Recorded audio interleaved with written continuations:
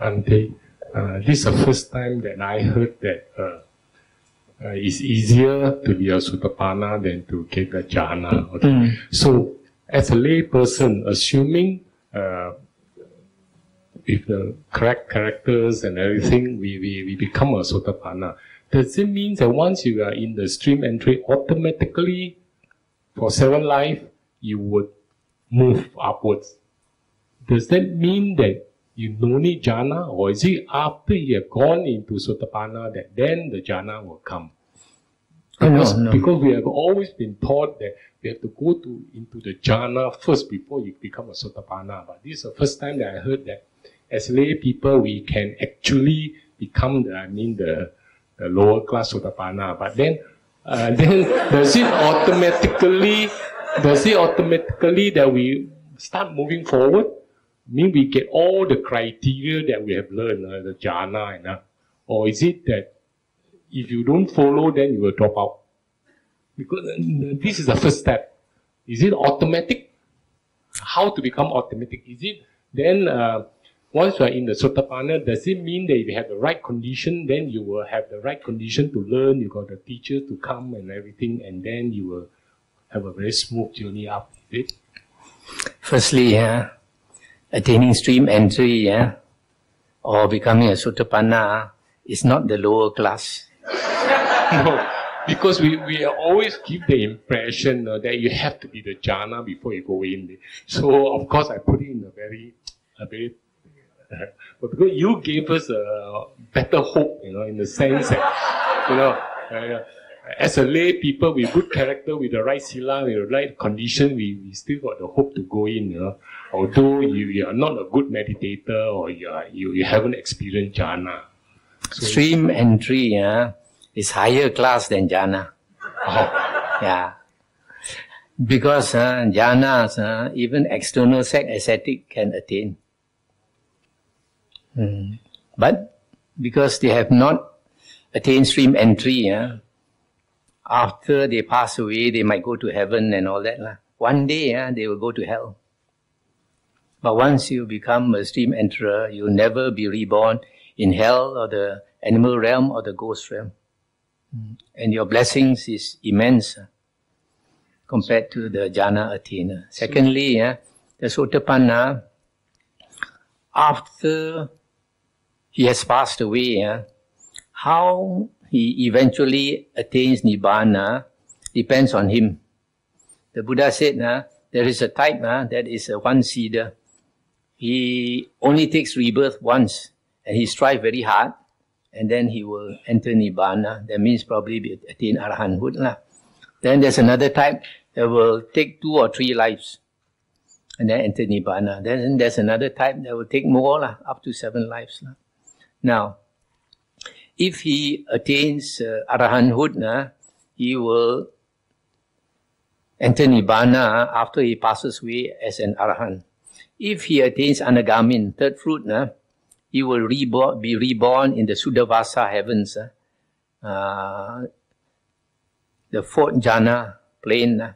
Or some of them, if they constantly abide in Arupa jhana, then they take rebirth in the Arupa realm.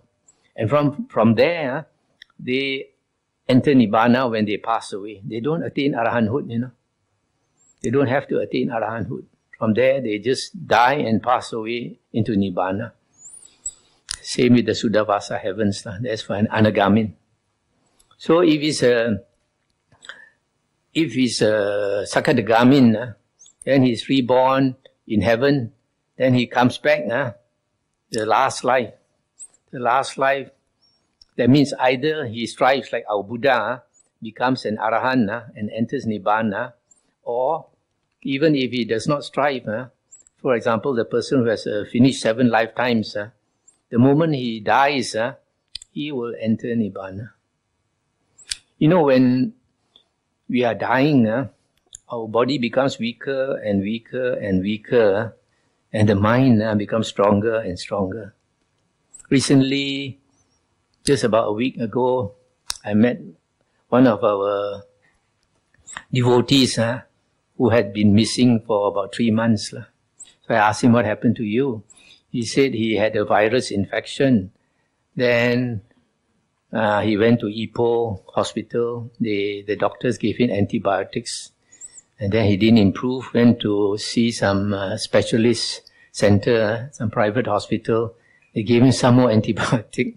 Became so weak, they told him must be admitted to the hospital. Then he decided to go to where his son was in Johor Bahru. And there the son sent him to some private hospitals. And then he got antibiotic after antibiotic until he became so weak that he said he went to the toilet, he could not get up from the toilet seat. And after that, he became so weak that he thought he was going to pass away. Totally given up already. He was going to pass away. And then at that stage, he thought of giving up the struggle. So he let go. And then he said, as he was about to die, suddenly, because he had been listening to the Dhamma talks, and his favorite was Paticca Samuppada, dependent origination, this talk came up in his mind. That everything is only conditions only. And perhaps he saw more clearly, no self. And suddenly, he maybe he got a little enlightenment, and he recovered. He didn't die. So after that, he told me, near death only, he realized the value of the Dhamma.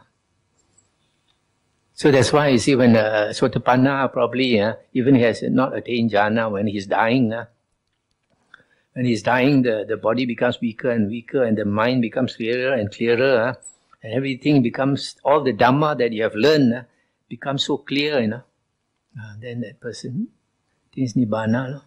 Mm-hmm. So Bhante, in conclusion, mean we first thing get into Sotapanna, then we are on the right way. Yes. So it's good to hear that. We no need to.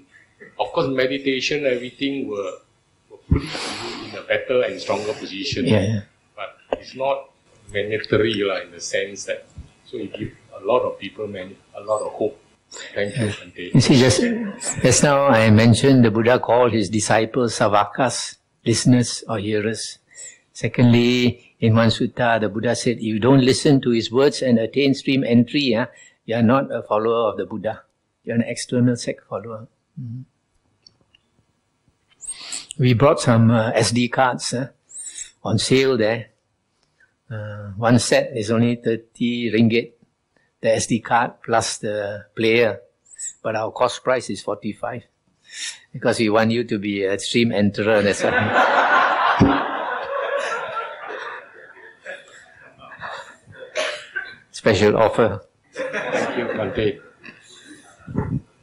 Bhante, the Sotapanna, right, who pass away, in the next life will they remember their Sotapanna? Or Yes. They may not remember, but once you have become an Arya, you are on autopilot inside. In Hinduism, they call it what? The Adi Guru, your primary teacher. Inside, it's in your memory. So like for example, the Buddha, when he met the Buddha Kassapa, our Buddha was a Brahmin. He had no faith in the Buddha. His friend, Jyotipala, Gatikara, asked him to see the Buddha so many times, he refused. He said, what's the use of seeing your shaveling monk, your botak monk? He refused to go.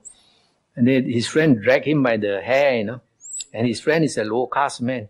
Drag him by the hair is a very big offense, If he reported it to the other Brahmins, the Brahmins might kill him, man. So he got shocked. He asked his friend, is it so important that you dare to do this? His friend said, yes, it's so important. Then he thought, there must be something special about his teacher. So he went to see the Buddha. Then his friend Gatikara, the pot maker, bowed to the Buddha and sat down. He refused to bow. Hello. Then he sat down. Then the friend explained to the Buddha. He said, Bhagavan, this is my good friend Jyotipala. He's a Brahmin. Please teach him some Dhamma or compassion. The Buddha taught him some Dhamma. After that, he became a monk. That shows he had attained stream entry. So after that, he must have attained the first jhana, because after he passed away, the Buddha said he went to Tusita heaven, came down as Siddhartha Gautama. As a small boy, 10 years old, he could enter the first jhana under the jambu tree. Where did he learn that? Must be from Buddha Kassapa. That shows he, having attained the first jhana, he must have been a Sakadagamin, second fruit.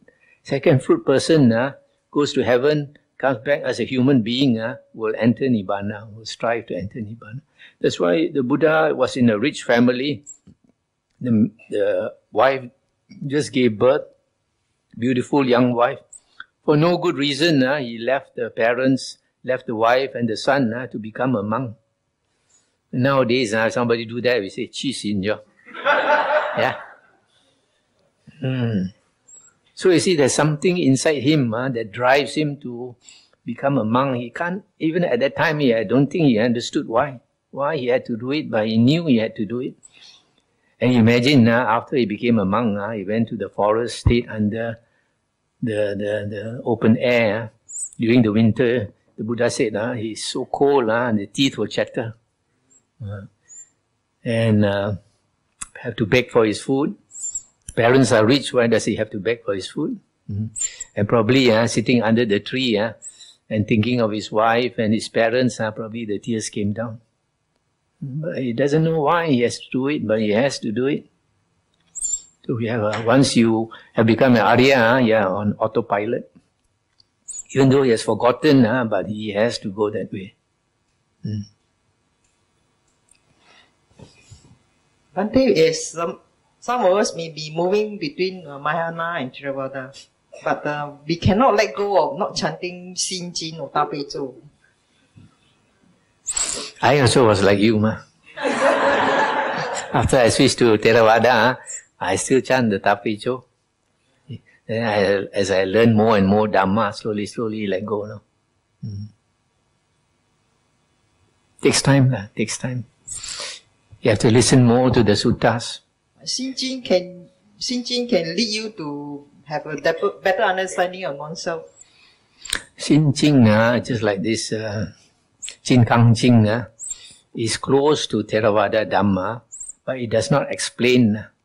This is Kong, this Kong, but it cannot explain. If you listen to the many suttas in the Sangyutta Nikaya, it explains very clearly.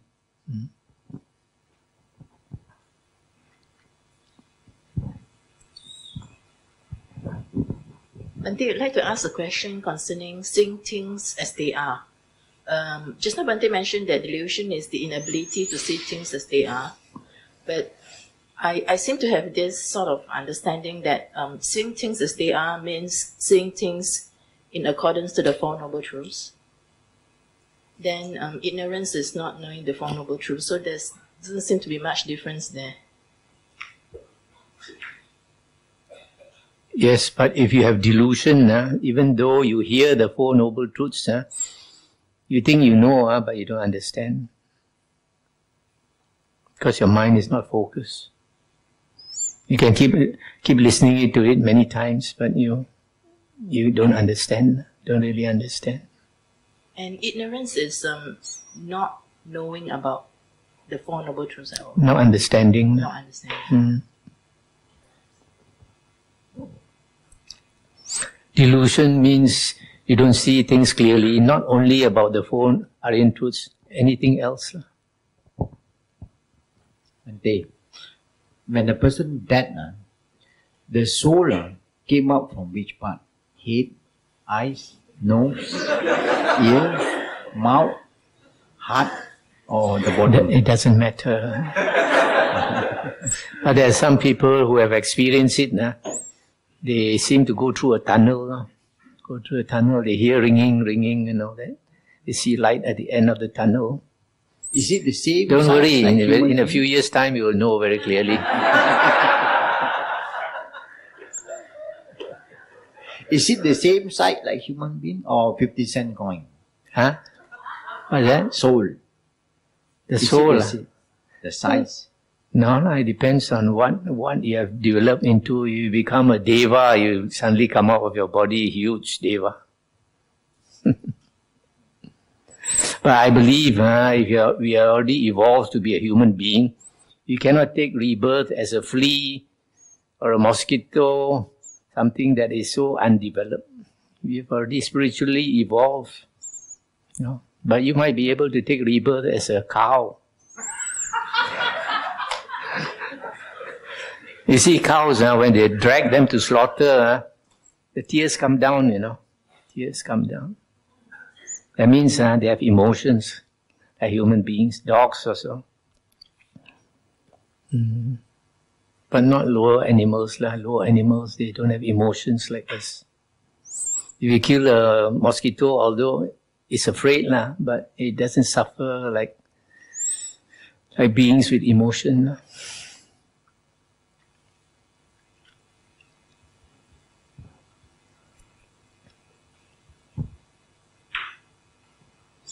The Buddha said once he was with his disciples in the forest, so he took up some leaves in his hand.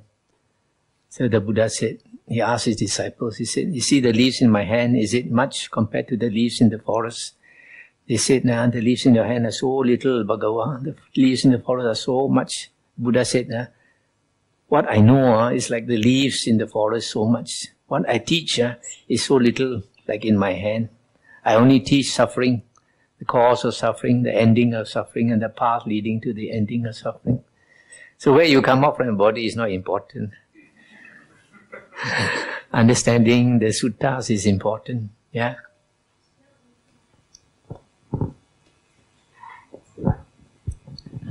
Bhante, you always stress on the sutta.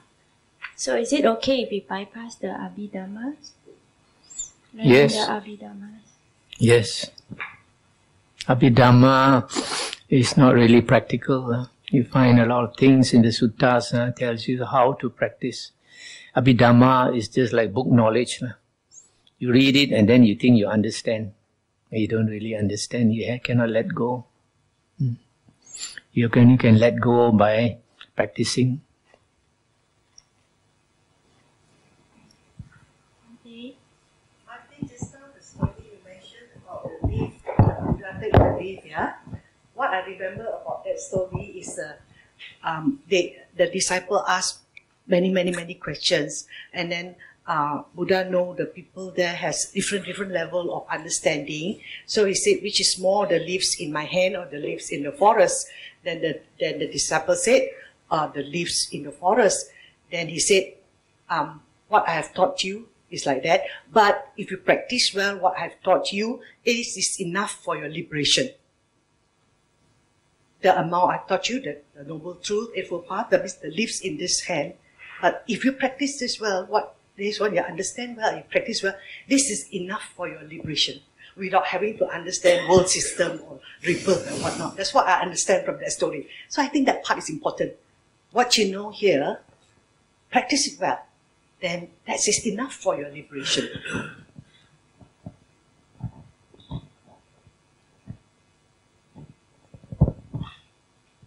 Any other thing?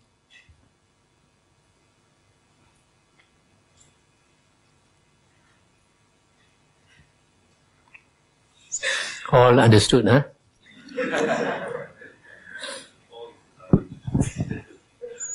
Okay, come. Can end here, huh?